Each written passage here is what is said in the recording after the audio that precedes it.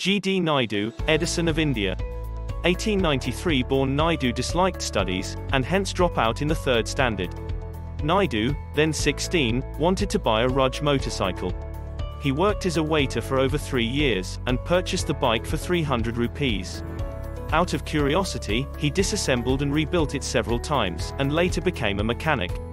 In 1937, Naidu's UMS Group company produced India's first electric motor. Naidu's inventions, to list a few: projection TV, kerosene-run fan, tamper-proof electronic voting machine, mechanical calculator, ticket vending machine for buses, and two-seater petrol engine car. In 1940, Naidu assembled a phonograph, which was originally invented by Thomas Edison. That's why G.D. Naidu known as Edison of India. Subscribe now.